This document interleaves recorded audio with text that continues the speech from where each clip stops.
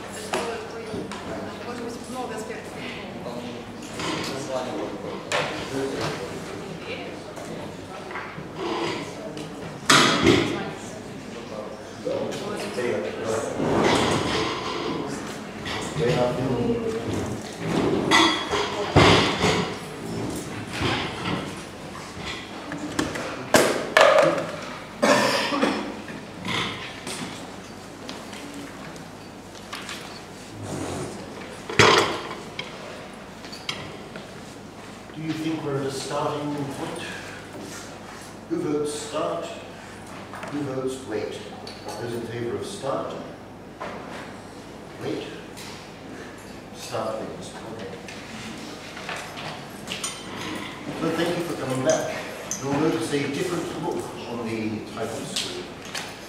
There are 3 changes. 1, the date, just. 2, the red colouring has changed. And 3, the dog is different and looking more alert. So yesterday we finished with a bunch of questions, one of which we will attempt to not answer, but at least problematize today. So I'm not hoping to offer any answers to things, but just to point out that everything is, as always, more complicated than before. The big question was, what does it mean to be in a language family? And we posed the hypothetical situation of Romance, decided it was quite easily solved by saying descendant of Latin, and then realized it was tricky when we bring in Haitian and Creole and various other French-based pidgins and Creoles. This is from Shelley Harrison's chapter in the Handbook of Historical Linguistics, where he takes a very firm stance and says, use the comparative method or I won't pay any attention to you. Which is a non-crazy position to take, since the comparative method almost definitionally defines language families. So trying to define language family membership without using the method which we use to define language family membership would take a fair bit of convincing. I'm not saying it's impossible, but it takes a bit of convincing. And the term regular, uninterrupted, intergenerational language transmission is the one that comes up a lot when discussing what the comparative method models. It models essentially the ideal case. The idea that language transmission is only intergenerational is problematic. The idea that it isn't interrupted in any way whatsoever is possibly problematic. We haven't defined interrupted. And the notion of regular is again very circular. So Harrison's point is to define a language family, you need to use the comparative method, because the comparative method defines language families in a particular set of circumstances which we have to really admit don't actually hold in the real world very often. But that's what we've got to play with. Now the comparative method, we're all familiar with the comparative method and how it works. Who's not familiar with the comparative method? We're familiar enough. So if we say here are some examples of proof of Indo-Europeanness between Sanskrit and English, those who say, yes, you've done a good job, hand up. Those who say, no, you haven't, other hand up. Those in favour of this being good comparative method evidence. Who says, yes, this is good evidence? Who says, no, this is shoddy methodology? The shoddy methodology is weird. These are far too similar to represent languages that are 5,500, 6,000 years distant. These are random chance similarities. They're not what they're like. They're fun to spot, but they're not great. They're on the same level as saying telephone is proof of policy. And yes, the correspondences are great, but I doubt anyone suspects that both Nepali, English, German, and Russian have an ancestor at which telephones are used. So we need to look at regular correspondences in order to create a convincing argument. And we know this stuff. I'm just making sure we've all got the same basis. So we look for words which are, on the face of it, much less similar. But we do find regular correspondences. Sanskrit, English, and German. In these four words, we regularly find P, F, F. And if we plot it out, we can say, oh look, there's evidence of subgrouping for English and German because they both share the same P to F change. So goes the comparative method when applied to sound correspondence. We can add in more words, and we again find more correspondences. They're different, but the point is we're finding regular correspondences. The upper set, a word initial, the lower set, a word medial, the difference only being attested in German. The point is, even though, for instance, Udra and Vasa do not look anything as good as the earlier case of Sanskrit hunter and English hunter, these show regular correspondences, so we're happy. We can apply the comparative method by looking at verb morphology. This was a throwaway line by George Van Driem in one of his books, where he said that given just the aorist verb endings in Nepali, Irish, and Russian, you could establish that they were part of the same family. And when you look at these, there's an awful lot of similarity going on. This is a pretty good case for we think something's happening, and there's probably more than chance resemblance, especially taken as a set. Especially if we compare to a non-Indo-European language. You put Finnish in, and it doesn't fit. Even the worst of the Indo-European languages there is a much better fit than Finnish. I'll throw Tamil in, and it's equally appalling. It doesn't fit the paradigm. So, the comparative method running on regular correspondences is what we use to define language families. And since that's what we use to define language families, by definition, it's what we have to use if we want to make a case for proof of membership in a language family. Since any similarities we find between languages are either due to inheritance or they're due to contact, they're due to common evolution, or they're just random chance. And once we've built up that level of similarity in both form and function in a paradigm, we're ruling random chance out reasonably effectively. This slide, which looks stunningly similar to a slide Sergei Say just showed us, is the point about distance making its work. This is not lexical transitivity verb classes at all, but it looks almost identical. This is Holman and Wickman's analysis of difference between languages according to distance between languages, depending on whether they are unrelated, related in the same genus, or dialects of the same language. The point being that, in general, we find differences accrue with distance. The closer you are, the more likely you are to be similar to another language. Being related helps, but even if you're unrelated, the closer you are, the more similar you are typologically. And we think that similarities come not just in the structure, but also in your basic vocabulary. This is a list of words from a 200-item Swadesh list for English. Which are those? It turns out 19% of the English basic word list is loans. So if we're relying on vocabulary to establish relatedness, we've got a roughly 20% error rate right there. The World Loanword Database, in the languages they examined, came up with a 25% rate of loans, including basic vocabulary. Basic vocabulary are semantic categories in blue, and you can see some of them are showing very high rates of borrowability. So lexicon without correspondences, regular correspondences of the sorts that we use in the comparative method, simply is not a reliable witness, and we'll see more examples of that today. When we come to look at the Pacific, we find a really interesting thing happening with the lexicon. This is a chart that Wickman produced, where he produced a metric of roughly lexical diversity compared to the number of languages in the family. And the correlation between number of languages and level of lexical diversity is high. It correlates at 0.5, except for Austronesian. The inclusion of Austronesian makes that correlation crash, because Austronesian is way less diverse lexically.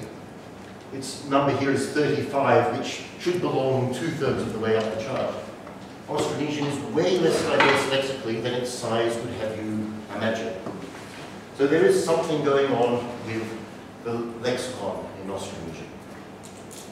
What sort of something? Now, the comparative method deals with regular inheritance, but it doesn't very thoroughly deal, other than by identifying, contact. And yet we know there's all sorts of ways contact can affect a language.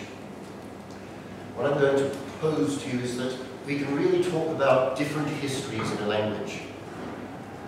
We just saw a illustration of the 19% of basic vocabulary in English, which is loans.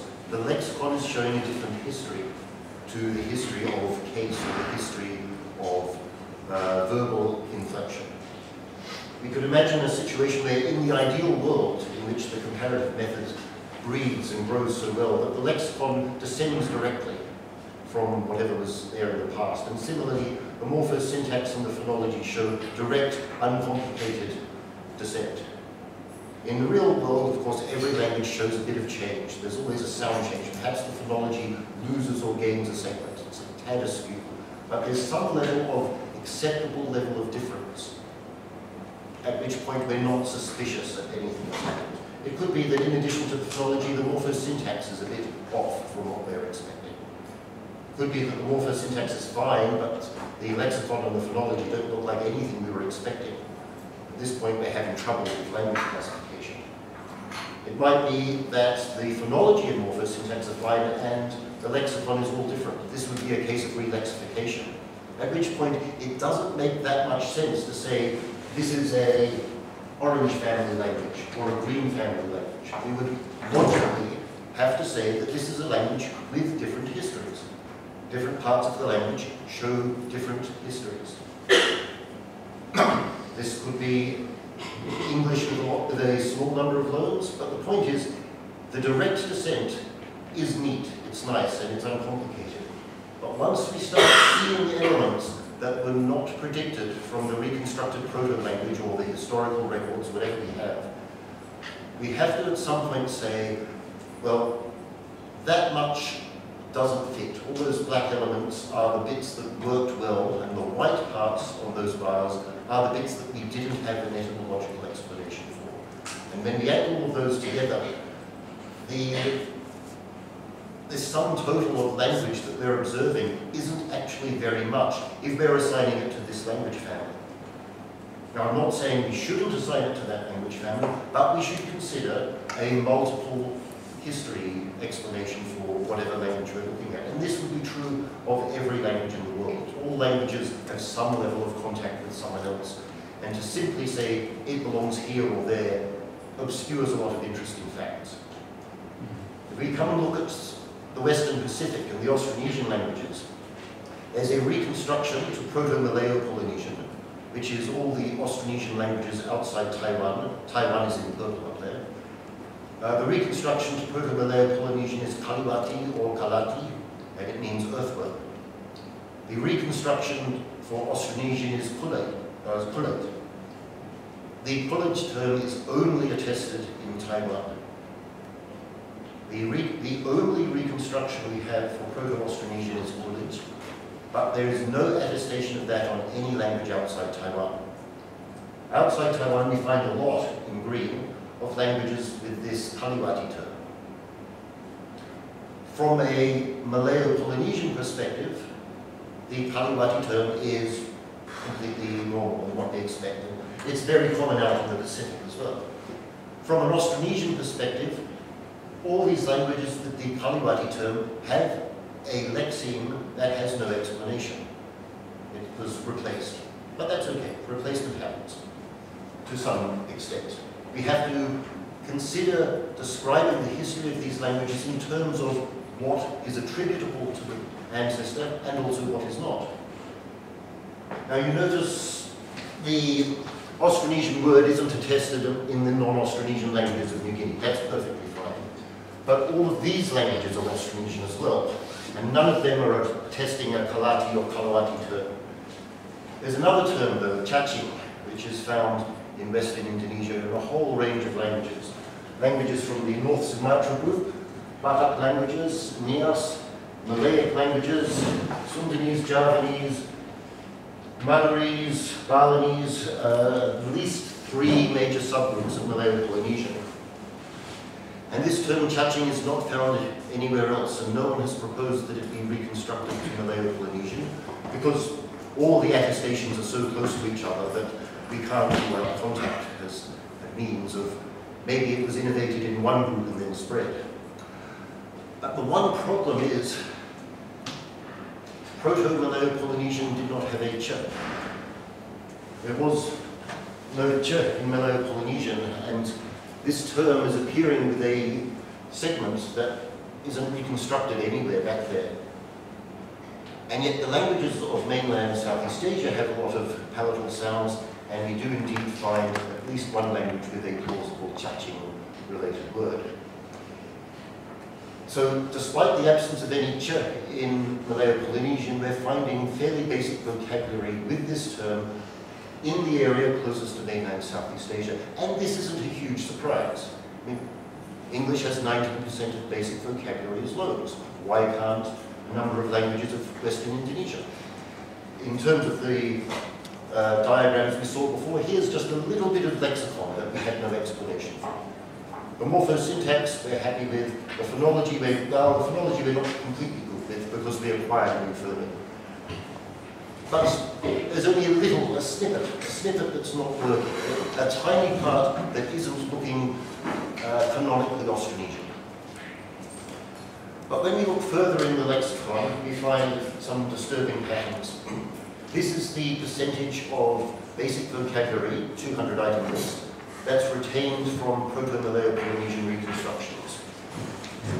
Now, all languages change, so about a 50% hit rate is roughly what you find in Western Europe as well.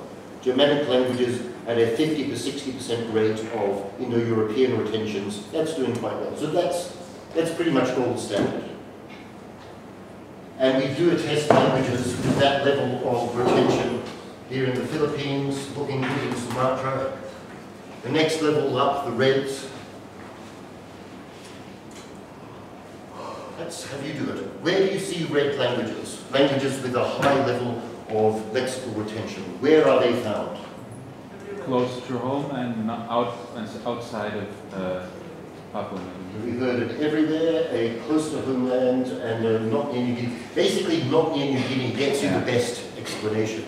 Come close to New Guinea and it's fairly disastrous. We're at less than 20% retention. But they're creeping right up, right onto mainland New Guinea. They're finding them, just not so frequently. So rather, I say, where do you find the red languages?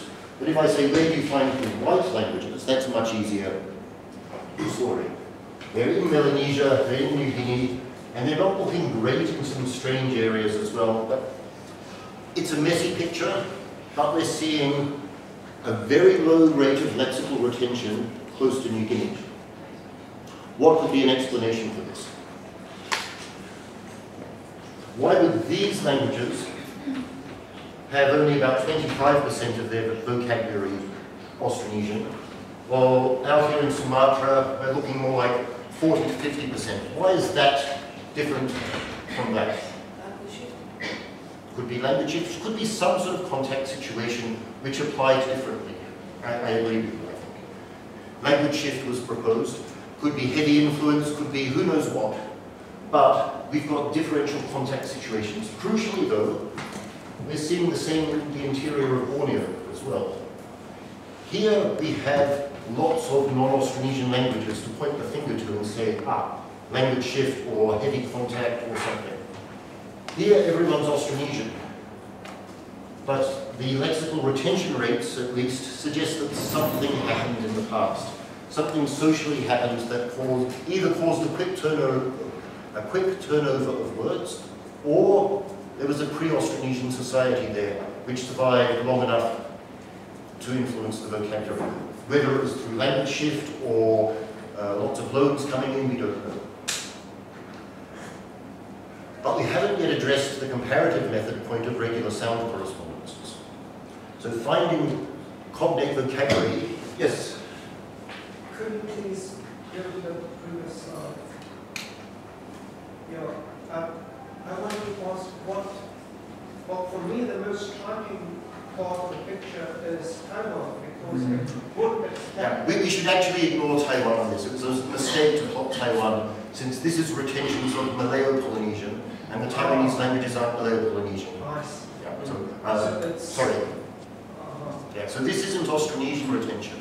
The reason I did not plot Austronesian retention is there is so much replacement out of Taiwan that everything here becomes very boring. And we want to pick up this pattern so well. So when we're examining words, we have to look for regular correspondences. If a protophoneme X comes out as some derivative of X in some environment Y, we're happy. It could stay the same, it could change, doesn't matter. If, on the other hand, one phoneme turns into either X or X double prime, and we cannot predict that change, then we have trouble. At that point, we don't have regular sound correspondences the same way that we're hoping to find. The study I'm about to show you just looks at initial plosives. Initial sonorants don't change an awful lot. Intervocalic or final things change a lot, so initial plosives is a happy medium. That would be completely regular if that's what happens. That would be completely regular. But changing to both B and P would be a level of irregularity. So, for instance, if we took these Austronesian reconstructions, Batu, Bulan, Buluk, Bibir, and Barsai, meaning stone, moon, body hair, lips, and paddle. If we were examining a language where they were reflected as Batu, Bulan, Pulu, Bibi, Bose, we would be able to say that based on this data, everything's regular except the Pulu. Let's assume for the moment that the U is not a conditioning factor, which we haven't proven yet. that would mean that they're 80% regular.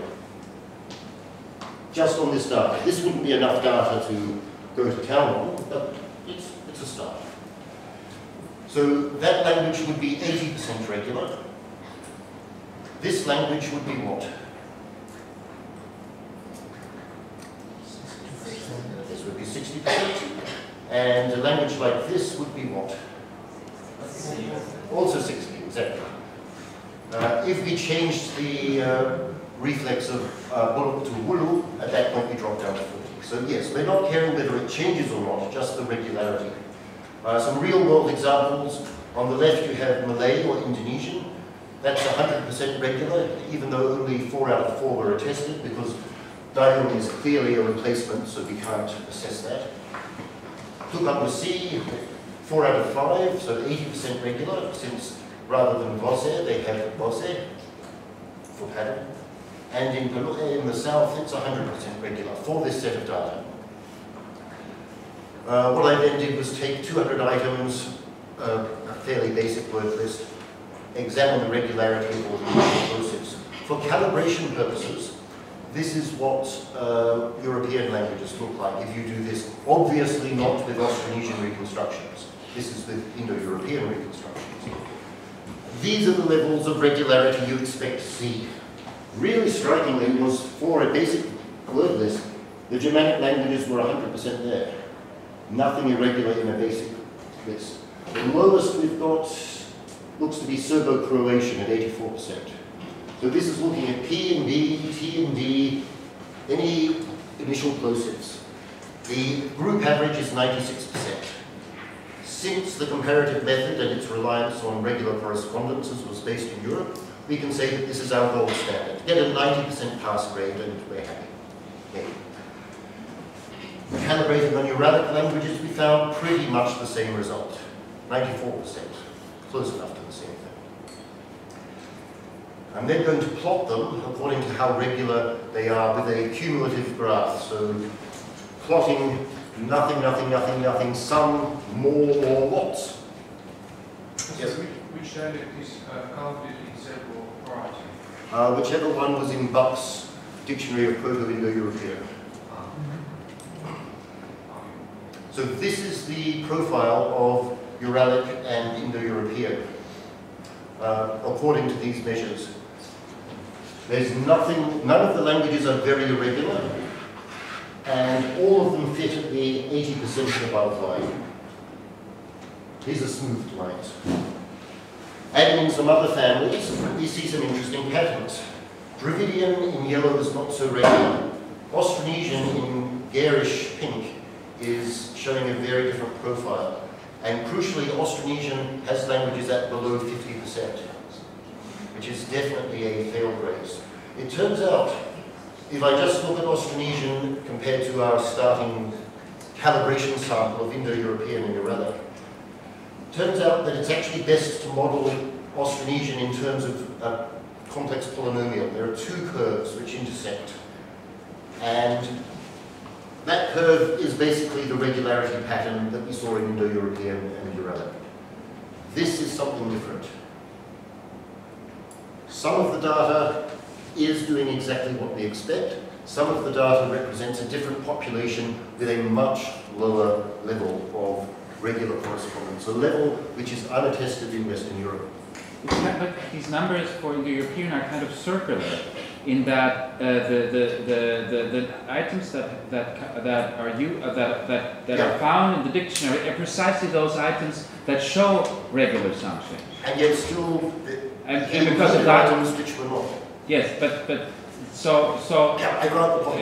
because they do it in order to reconstruct for Indo-European. So if they can't have items in there that have okay, maybe it doesn't work. And yet the Uralic example shows the same pattern. So we should really take Uralic as the calibration point. My point is, there are languages which show that very high level of regularity, which we're happy with. Austronesian, on the other hand, shows that high level of regularity for some of the sample and doesn't for some other sample.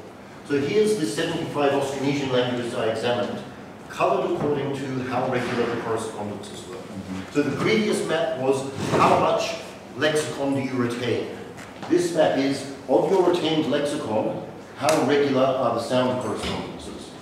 The European and Uralic level of regularity is up to here. Orange, yellow, and white is unattested in Uralic or Europe.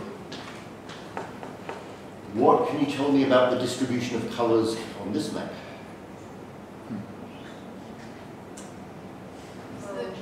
New Guinea is a green postcode. Yeah, New Guinea, we don't have a story. Here, there's a nice... Pardon? There's not much regular here and there. We can see a good level of mostly regular languages in the north and coming down here.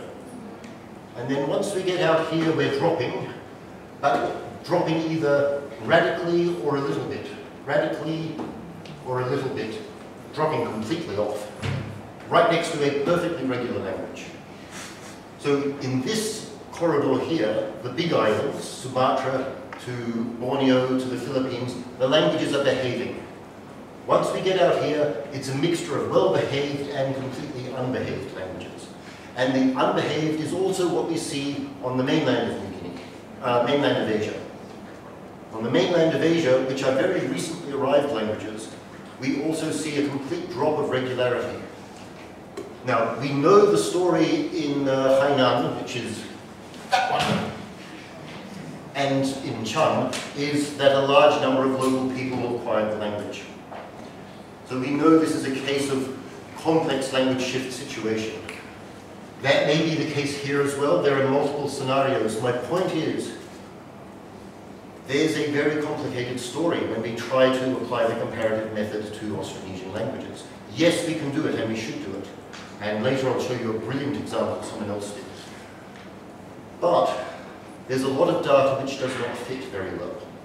If we choose the right data, this language, Bima, will look just as good as anything that's Germanic, if we only include those lexemes which are regular.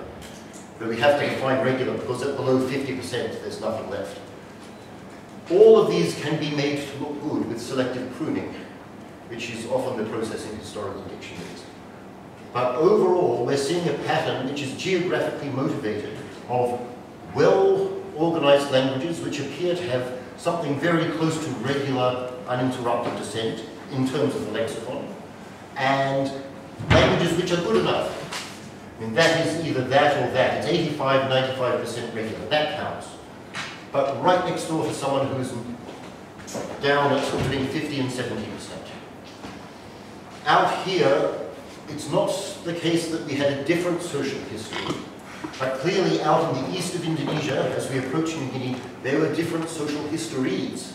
There were multiple histories in different locations. And there is no one story here, the way there does appear to be just one story in the Philippines. So we have to start digging around a bit. All of those languages which are below the European or Uralic levels of regularity say that there is a complex contact history. They say that even though they may be, for many of them, in areas where we no longer have a plausible donor language, there is something in their history which affected the transmission of sound. If it was a case of language shift, you would not expect this pattern. Simple language shift, they would shift to a language and the words would be acquired. If it was a case of multiple stages of language shift, we might get there. Some words arrive, they're assimilated. Some more words arrive from another source, they're assimilated. No one's keeping track of correspondences because they don't know what they are. That might happen.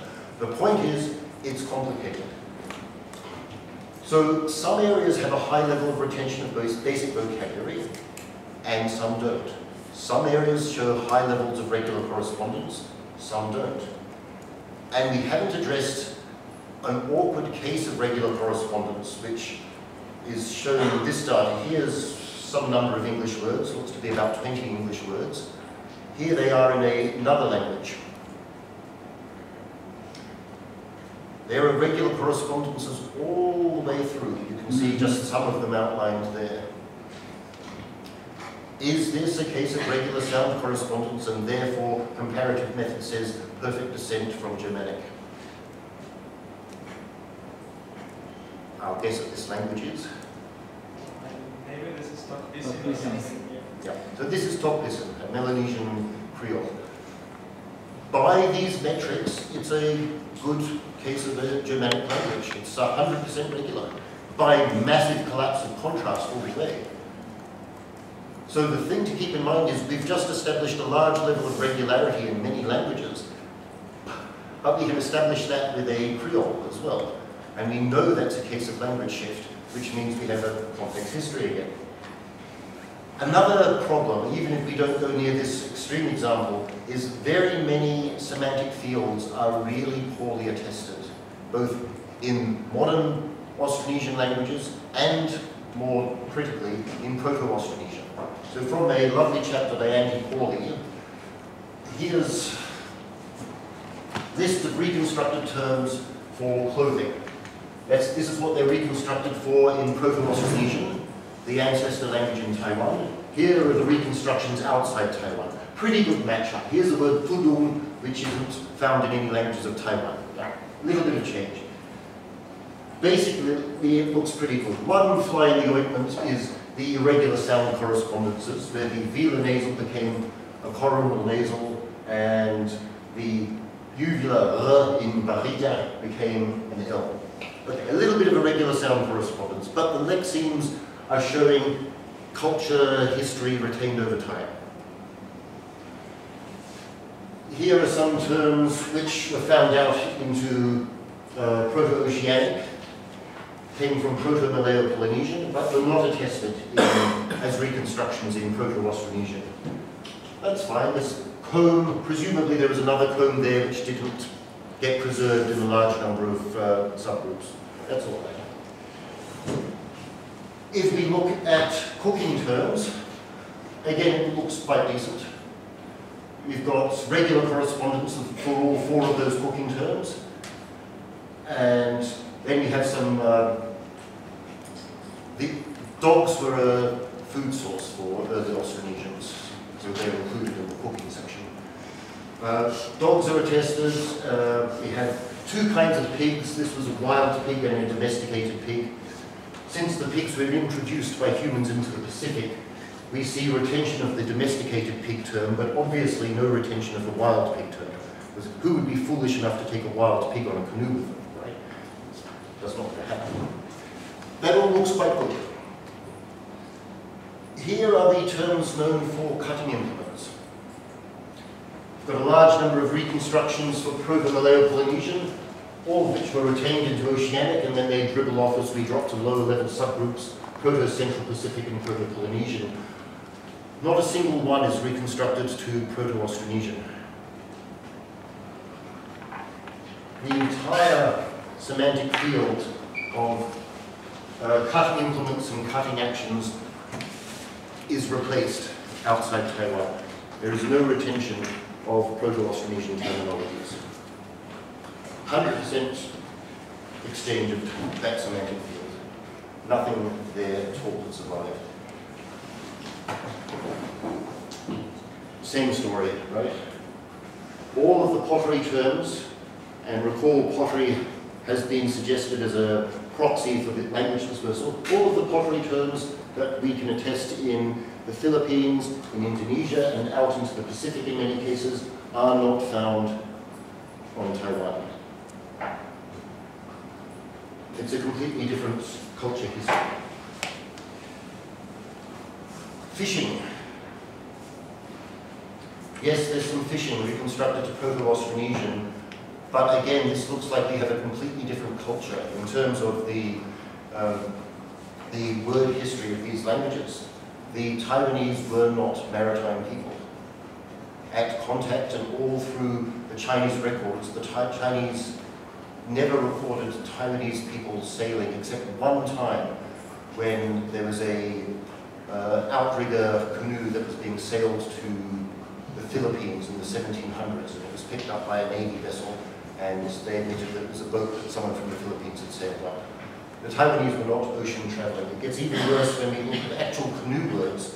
of the huge range of terms for canoes and things to do with canoes in Malayo-Polynesian, only 2 are attested in Proto-Austronesian. Again, we do not have a maritime culture. Of the food items, root crops, that are found in Indo-Malaysia and Oceania, only 2 are descended from terms that are attested in Taiwan. Again, the picture you get is of a completely different culture. If we reconstructed the world and worldview of these people, it would be radically different from our reconstruction of the Proto-Austronesian world.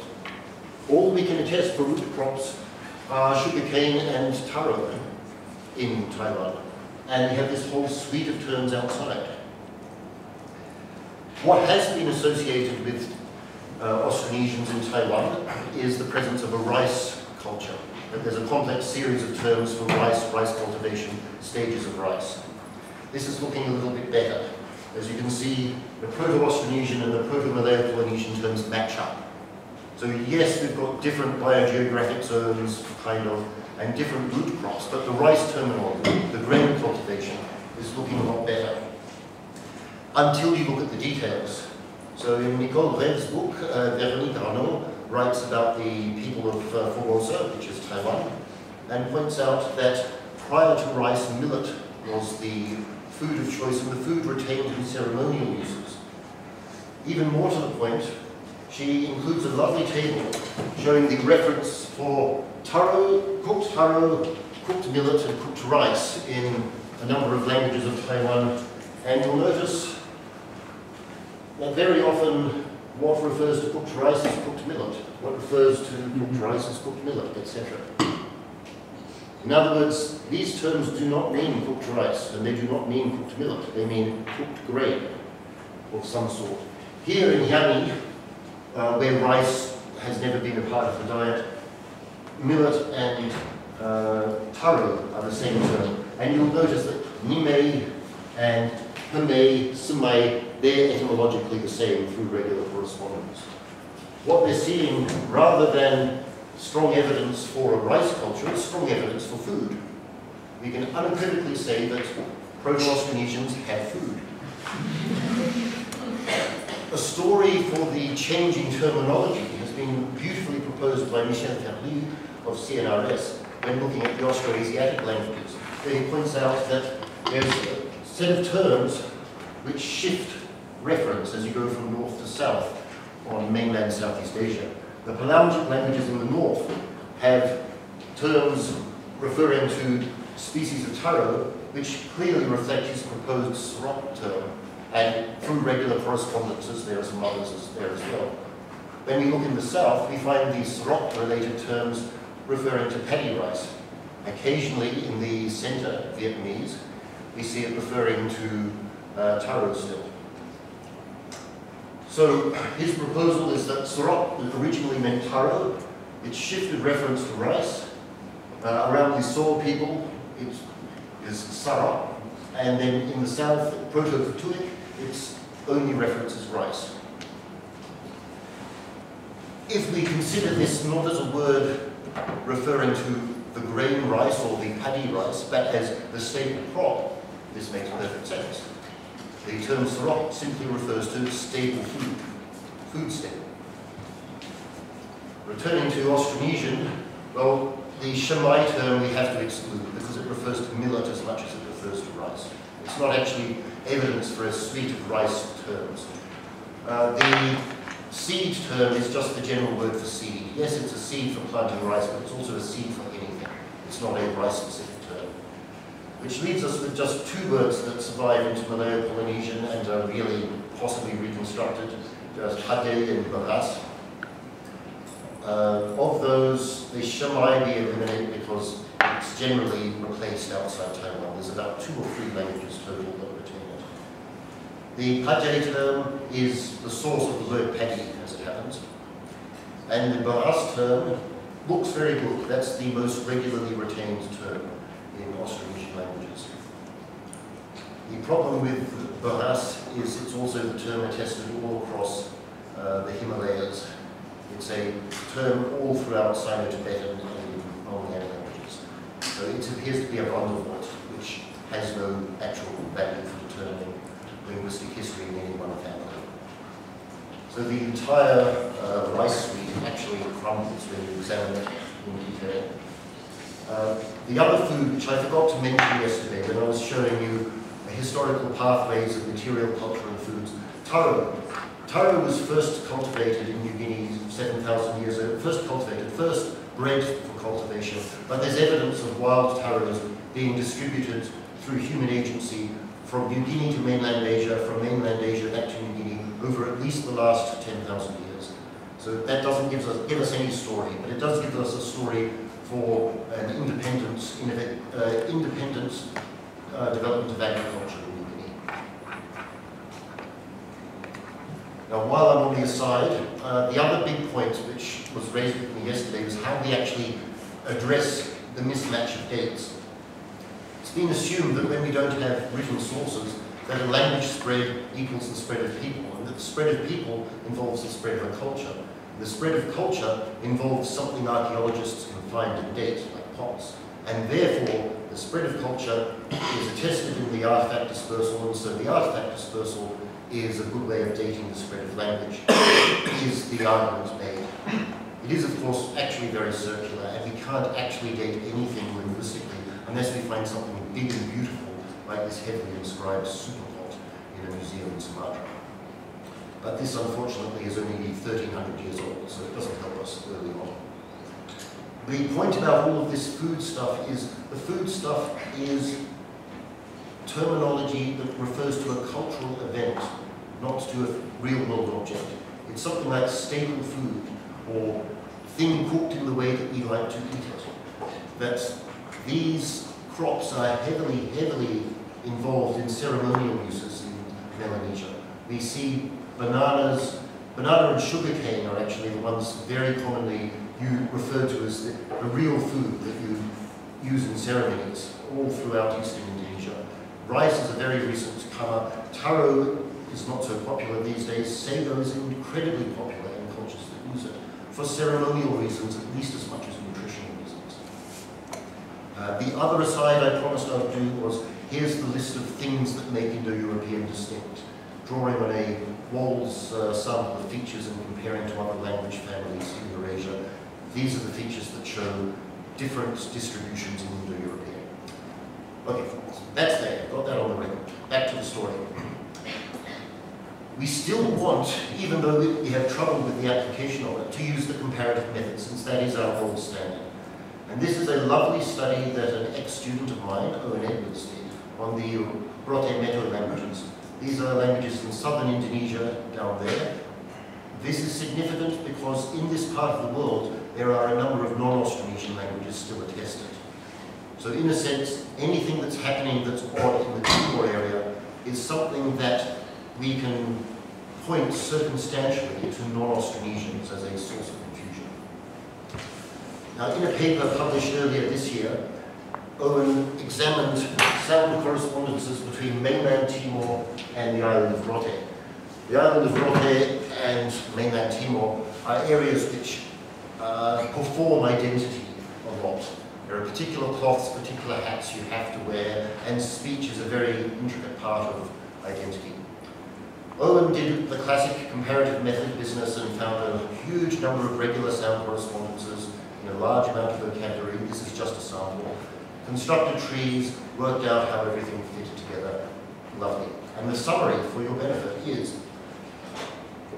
essentially and I should mention, Kupang Malay is a recent Malay variety, so they're not counting that at all. Helong is Austronesian, but doesn't appear to be closely related to anybody. It has a completely different set of sound correspondences. So what I say has nothing to do with that. Short summary. The languages of Central and Eastern Rote form a subgroup. The languages of Western Rote and mainland Timor form another subgroup. This is established by regular sound correspondences, sound change in rock-solid Malayo-Polynesian etema as reflected in these languages. So this is unproblematic, and Owen lays out the data rather beautifully in Journal of Southeast Asian Linguistic Society. And so we have a story for the subgrouping of this area. And of course, as a low-level subgroup, there are a number of lexical items which aren't reconstructed back to Proto-Malayo-Polynesian, but are shared between the lakes in the area. And again, we established that Central and Eastern Rote form one subgroup, Western Rote, Lenca and Oenale and Dela form a subgroup with Meto. Owen is a very thorough person, so in addition to his top-down historical phonology of Rote Meto, where he examined Austronesian etema and how they were reflected and what comparative method story we got, he has a paper in press at the moment called Parallel Histories in Rote Meto. And the short summary of that is, when we examine the words that do not have Austronesian etymologies, we subgroup differently. We subgroup such that rather than Central and Eastern Rote forming a group versus West and mainland, instead we find Central and West Rote subgroup against Eastern mainland. This is established through examining regular sound correspondences, positing changes, etc., etc. The perfect textbook comparative method. An illustration of that, Proto-B. Proto-B, when attested in etymology that had reconstructions to Proto-Malayo-Polynesian, comes out as F across Western Rote, Central Rote, Eastern Rote, and mainland Timor. Proto-B, when attested in words that do not have an Austronesian etymology, comes out as F in the far west and the far east, but as an implosive in Central Rote and Eastern Rote. Proto-Vila-nasal, when attested in words which have Austronesian etymologies, is attested as N all the way across. There's a massive collapse of sonorants now to N. However, other instances of Proto-Vila-nasal, when attested in words that do not have Austronesian etymologies, surface as a K in the Meto varieties, while it's N all the way across Rote. Proto-K in Austronesian reconstructions shows a rather complex history, but the far west and the far east both reflect K as an H.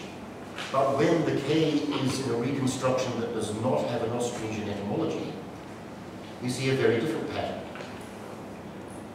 An example of some of the words which we're looking at, you can see here, the two on the left, Nis and Angin, have Austronesian etymologies, and we see the Vila-nasal reflected as an N all the way through. The two on the right do not have Austronesian etymologies, and we see a different pattern of sound correspondence. So, let me just go back to the map here. So what is found here is these languages, which no one has ever suggested were anything other than Austronesian, subgroup together. Right? They subgroup together through the application of the comparative method, regular sound correspondences, sound change, subgrouping, all of that. And we find the slightly unusual situation that the Meto cluster and Western Rote subgroup together against here. However, when we examine the words which do not have Austronesian reconstructions, we find a different subgrouping created through a different set of sound correspondences. There's two parallel histories in the lexicon of these languages. The Austronesian history tells one story. The lexicon that cannot be attributed to Austronesian tells a completely different story. So let me just jump ahead a little bit. Where am I?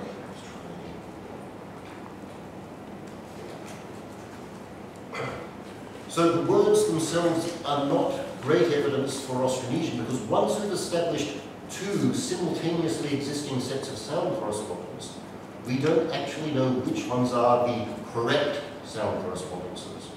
If this is an Austronesian language, then roughly 40% of the vocabulary operates under a different set of sound correspondences.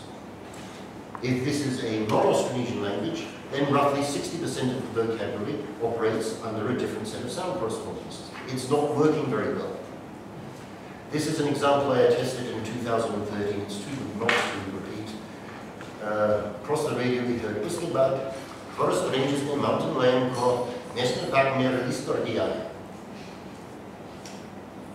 Which language was this broadcast in?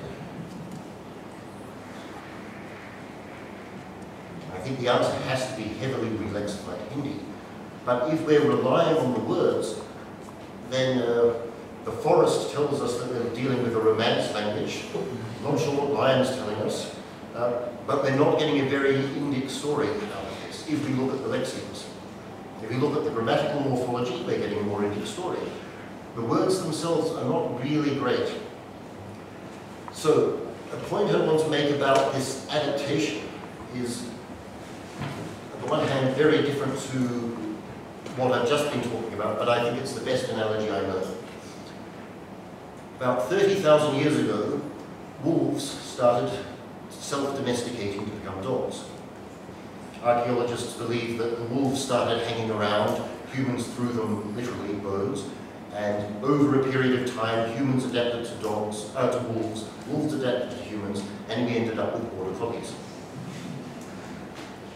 This was a 35,000 year old process, and it resulted in highly intelligent animals. Now, about 55 years ago, Dmitry Belyaev started a project in Novosibirsk. And the project in Novosibirsk involved buying Arctic foxes from fur trappers and keeping them. And he and his assistants kept careful note every month of exactly what was going on when they went to feed the foxes, when they passed the cage of the fox.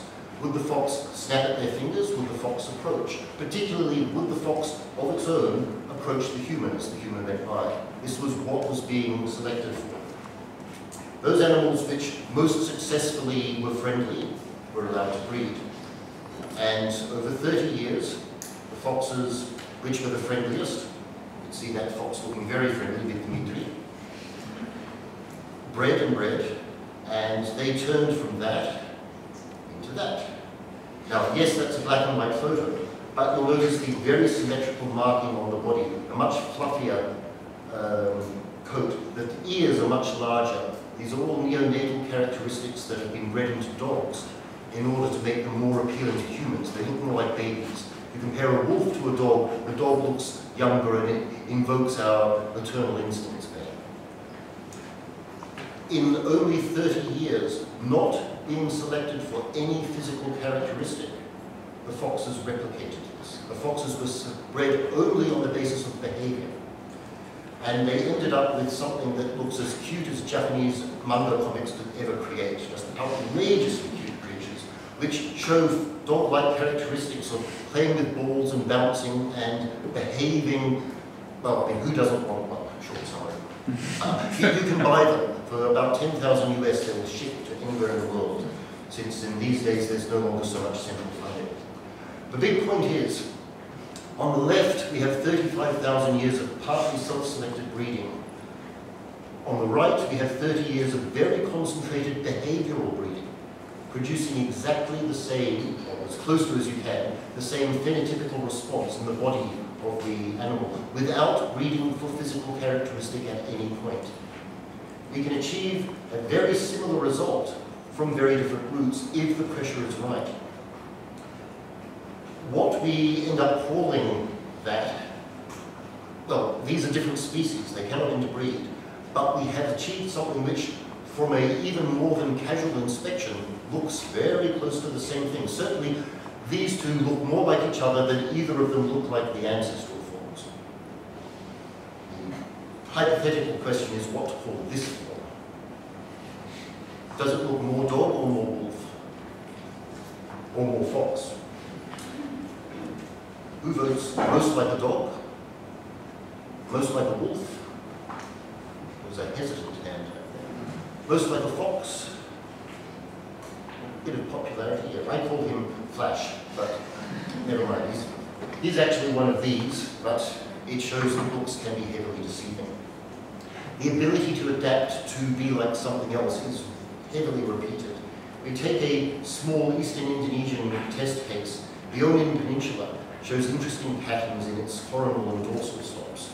We start by looking at some languages around the Onion Peninsula. These are all Austronesian languages, which are spoken in the area. Waru, Geser, Kisui, Ambai, Wandamen, Koiwai, Maya, Matbat come from 2 different subgroups of Austronesian, possibly 3. They're all in the area. This is the closest system that these languages have.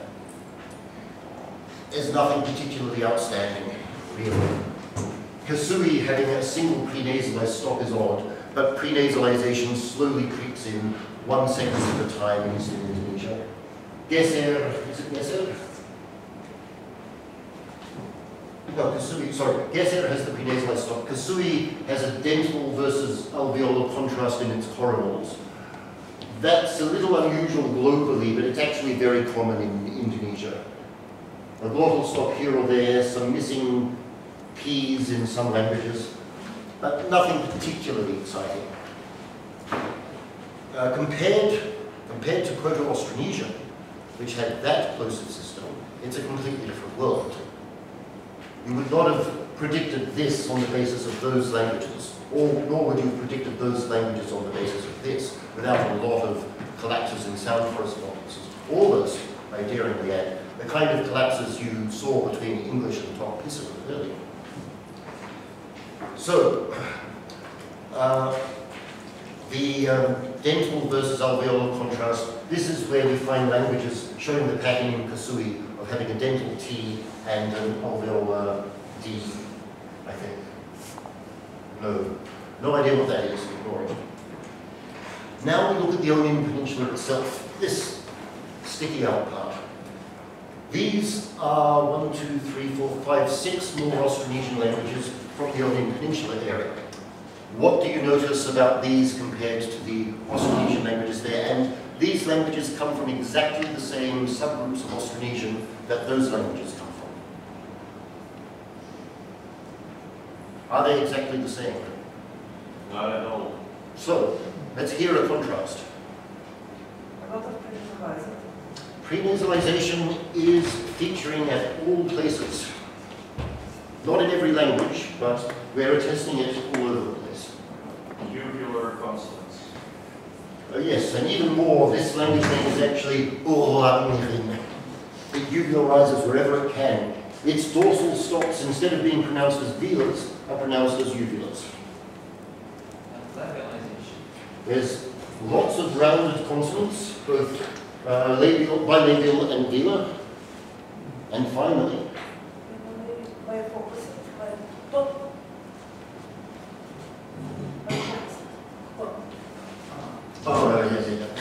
these co-articulated stops. Yeah. I also want to draw your attention to the dental articulation for all of their coronals. Up there, for Kasui, we found one half of the coronal system is dental, but on the Onion Peninsula, everything is dental. Why? Again, these languages are in the same subgroup as those languages. We have the rounding, we have the dental articulation, we have the uvulars, we have the prenasalization, and we have 4 non-Austronesian languages of the same area, the Onion Peninsula, showing the co-articulated stops, the prenasalization, the dental articulation, a tendency towards uvularization.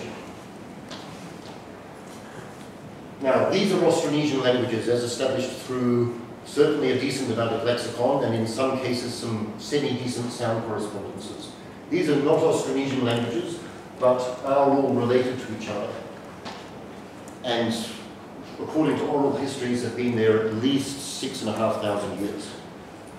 Do we have any explanation for the unusual features in these languages? Language shift, language context, something. I suspect language shift is likely to be the answer since we see an awful lot of lexicon as well. And this is repeated and this is repeated. Now, establishing language familyness. This is an abstract of a quote from Michael Noonan. That we need related languages are related through a common ancestor. hence language family or something of those lines. And following Noonan's formulation, this requires us to examine for regular correspondences and to look at the essential character of the languages. And that's how we would exclude Tok-Pisin as a Germanic language. It's very different. It's not showing a level of morphosyntactic descent that we predict. It's completely different. Noonan constructs in prose a table where he says essentially that the normal case for a related language is the essential character, let's take that as grammatical characteristics, match what you expect, and there are regular sound correspondences. And if it's a completely different language typologically, and there are no correspondences, then it's not related. But that leaves us with two intermediate cases. The essential character always sounds very 19th century to me. It's something I hate to defend in print, but I'm willing, it seems, to discuss it in talks. So I'm not 100% horrified by it for reasons that are complicated. But the point is, we can start to unravel social histories. If instead of just saying, you're this family or that family, we can say, okay, you don't have a good set of regular sound correspondences, but you look like the right kind of language. Maybe you've got some poor vocabulary items, even if the sound correspondences aren't great. You've got a nice set of pronouns. Maybe you're showing the phonological characteristics. You don't have tone, and you do have penultimate stress, but your sound correspondences aren't there. So good marks for trying, but heavy contact situation, maybe language shift, maybe massive substrat, we don't know what. The Pidgin Creole situation is also a big possibility. The sound correspondences are there, as we saw in Tok-Pisin, but the morphosyntax and the phonology just aren't matching what you expect. This is assuming an idea of some level of expectedness that we can draw upon, and I don't think we have that very well, but it's actually not hard to operationalize, as I might have time to show on Friday. So lots of questions about how much is regular. We've sort of addressed that. Noonan quite explicitly addresses the essential nature question, that certain characteristics should be transmitted along a genetic line for it to be a member of a taxonomic unit. It sounds a bit waffly, but it's actually not far from the notion of regular, uninterrupted intergenerational language transmission, which is regularly discussed in historical linguistics textbooks. Nothing major disrupted the chain, which meant there were no overwhelming influences from outside to create a different typological profile.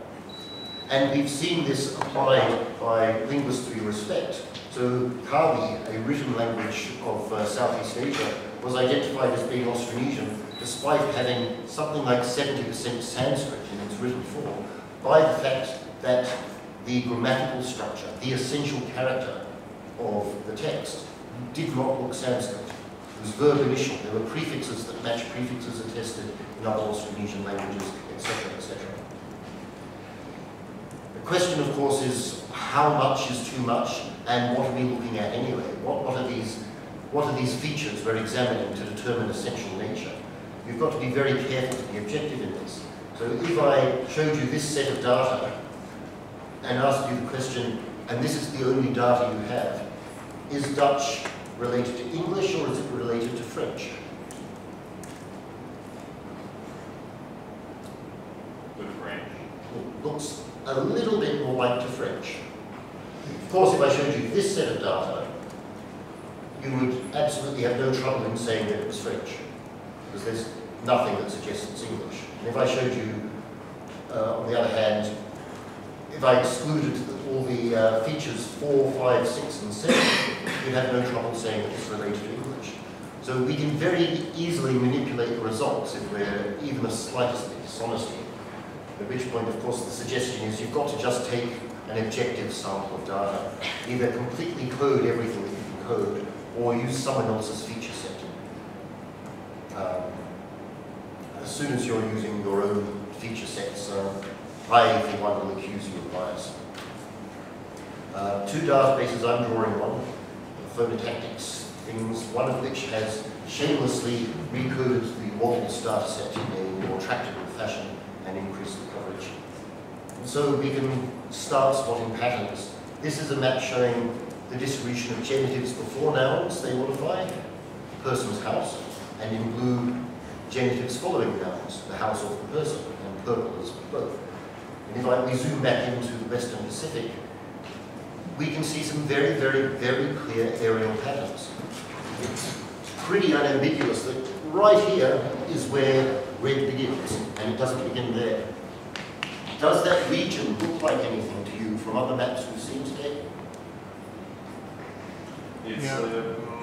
It's similar to the regularity in retaining definition from lexicon. Retaining lexicon, very good up here, not good there. Showing regular sound correspondences, excellent along that corridor, very erratic out here. They're seen as reasonable level of alignment of map here. Yes, Peter? Well, already the preceding map of the same kind, I was wondering whether it corresponds more or less neatly to the division between Western versus Central Eastern Polynesian. No, it's a not bad match, but it's not perfect here and it's not perfect here either. Plus, questions about Central and Eastern Polynesian, but leaving them aside, no, it's not a perfect correspondence. It's close, I admit. But Central Eastern Polynesian is a subgroup that runs here, here, and out. And we see red and blue on both sides, so it doesn't quite work. But not going for a 100% match, but the overall impression that this map is not dissimilar from the map of lexical retention, it is not dissimilar from the map of regularity of sound correspondence, suggests that, as we suggested earlier, there's some kind of contact situation here, some kind of event, be it language shift, be it, who knows, we'll discuss this more on Friday, but we have very good evidence by looking at these different kinds of data independently, very good evidence that things are not right out here. If we talk about Austronesian as a family, it works well, except for when it fails. And there are many ways it can fail when you look at it the right way. The ones in purple are possibly the most interesting, since they're showing us those languages which allow both orders. If we take these to be Austronesian languages in a contact situation, they've adapted perfectly to their environment. They're perfectly negotiating the bureaucracy of social engagement by doing whatever fits. We can pop in a line here showing you where Austronesian boundaries are. Austronesian inside, and then more out there, but I'll ignore them for the moment. And there's non-Austronesians here, but my point is they are mapping non-Austronesians as they get close to a non-Austronesian area. It has to be contact of some sort. There's just no other explanation. Up on the mainland, well, you can't spot here either, you cannot spot the Austronesian versus non-Austronesian border in terms of the geography. All you see is a lot of noun-genitive orders, and then as you approach the areas where Tibeto-Burman languages are more common, you start to see genitive noun in China and in the Himalayas. While the comparative method is our gold standard, and while we can't ignore it, and while the beautiful case study by Owen between the Rote and Meto languages that we saw earlier was drawn purely on application of the comparative method, I think we have enough trouble with it that we have to start doing something else as well. And this will be what we start doing on Thursday. Thank you.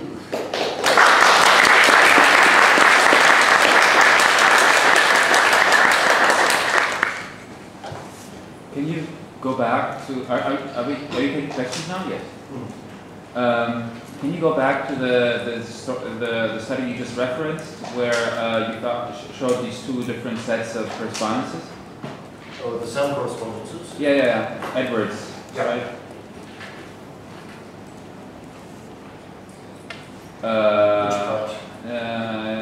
Who knows? This is the pattern we get from examining. Yeah, go further. So go further to the end. You see, not to the beginning, but to the end. Yes. Let's say this, or whatever. So are you? So you're saying that there are two histories here. that you can see. Yes. And they both conform with the comparative method. They're both uncovered by application of the comparative method. Okay, good point. When he examined with Austronesian roots, we find one set of sound correspondences, and in the same languages, in the same semantic fields, ethyma that do not have Austronesian roots show different sound correspondences. So what is the explanation of that? Is it that there was a population there that had inherited these items from somewhere else and had diversified according to unknown process, and then exactly these items were loaned into the language that then covered everything? Or are you proposing a different scenario? Because I can't think of maybe I'm just not seeing it. So the scenario that Owen reluctantly proposes, because Owen only graduated 2 years ago and he doesn't want to make too many waves too soon, but the scenario he reluctantly proposes is the Austronesian roots are established through external comparison and they're regular. Their correspondences are regular. Therefore, those roots must have been acquired from an Austronesian source at some distant time in the past before they diversified. The roots which do not have Austronesian ethyma, let's just say equally old, because we have no evidence one way or the other, but the roots which do not have Austronesian ethyma are not known to be attested elsewhere on Timor or on the islands to the east. He hasn't looked north yet, but my impression, I've worked north there, is that they won't be found there either. The ethyma that are not Austronesian are, he suggests, the original lexemes of the language. The original? The original lexemes of the language group, shall we say. Spoken here. So a language that's indigenous to this area has a set of correspondences or develops a set of correspondence with its vocabulary. But at a decent ago time in the past, 2,000 years, 3,000 years, I don't know, Austronesian ethyma enter the area and are acquired. Why would they be acquired? Well, Austronesia, the period at which we believe Austronesians entered the area was a period of massive uptake of trade. So clearly there was an economic advantage to participating in that linguistic sphere. The Austronesian ethyma arrive and they're here in the proto-language, such that they can spread out, but they're spreading out in a different set of social movements. Recall the subgrouping that these two different correspondences set show are different subgroups. So these lexemes must have been consciously manipulated in some sense, or at least consciously separated by these social groups using them. These ethyma were known to be, oh, that's the outsider's language. We're happy to start doing these sound changes. But don't you dare change a native K in the same way. This is attested across a range of semantic fields. It's also attested in bound morphology. So agreement prefixes in this language, which are etymologically plausibly Austronesian, show these correspondences, whereas valency deriving suffixes, which are not etymologically Austronesian, show these set of correspondences. But clearly there's a level of manipulation of, if you like, language internal correspondence mimicry going on.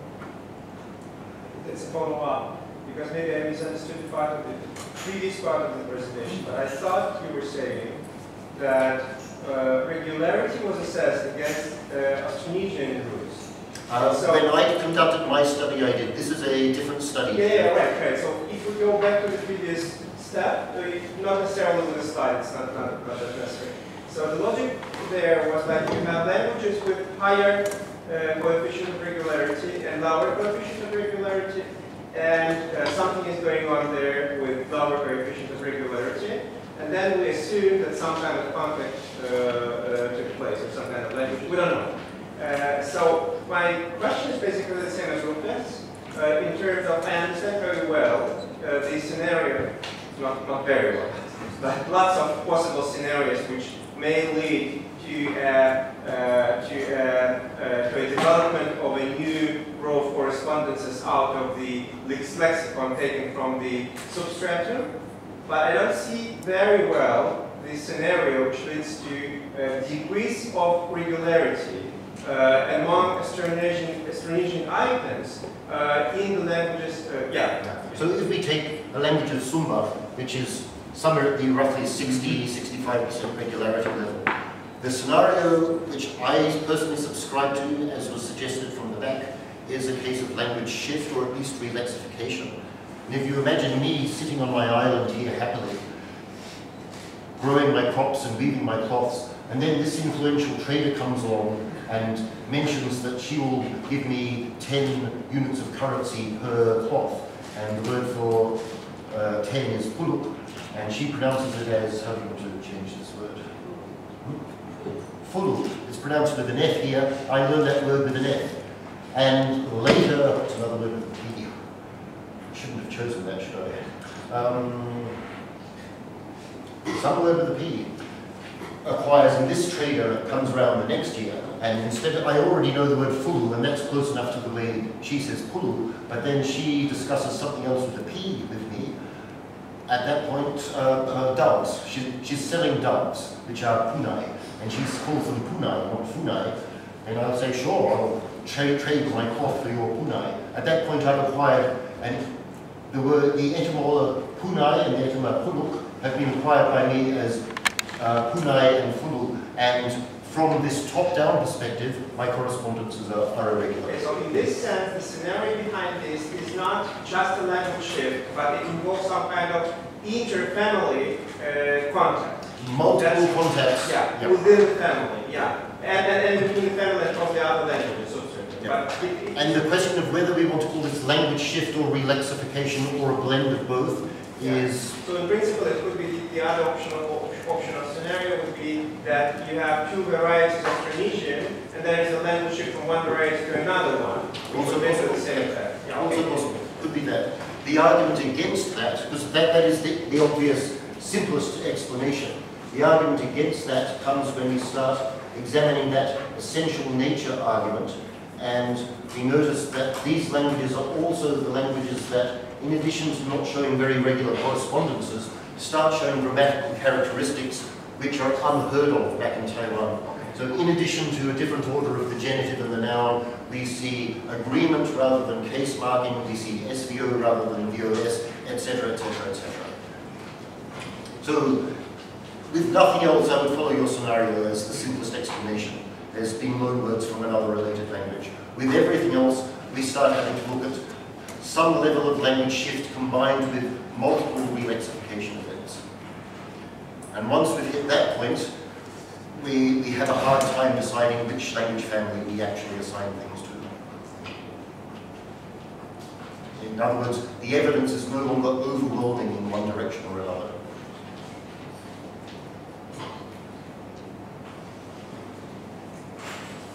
Maybe one more small question. And if we look at your story from the perspective of the evolution of the classical Indo-European comparative studies, imagine ourselves in the time. It's not that I object. I just kind of word of caution in a sense. Imagine ourselves back before the awareness law was discovered. So in this case, we would think that there is some kind of irregular correspondence, and we would try to find some kind of contact explanation to that, and instead Werner comes later with a non-absolute but a pretty neat law which explains these what we consider to be irregularities by some kind of additional conditions. So then I think that would be a conventional answer over a traditional comparative to your presentation. So what would your... So when examining this regularity idea, I of course was allowing for environments to condition the reflexes. So the first response would be, we're already looking at any plausible phonetic environments when examining these things. The second response would be, let's see, one, we're taking account of environment already. Two, yes, we can always add in lexeme-specific or effectively lexeme-specific conditions on sound change, but we've lost explanatory power to a very large level at that point. But three, and this is the most critical three, we would have to set up these specific rules on a language by language basis. So the level of explanation in terms of subgrouping we're getting is nil. Yeah. So it's not that we suddenly find, oh, in this lexeme, pulu becomes fulu where we expected pulu. We maybe find it here but not here, here but not here. It's completely erratic.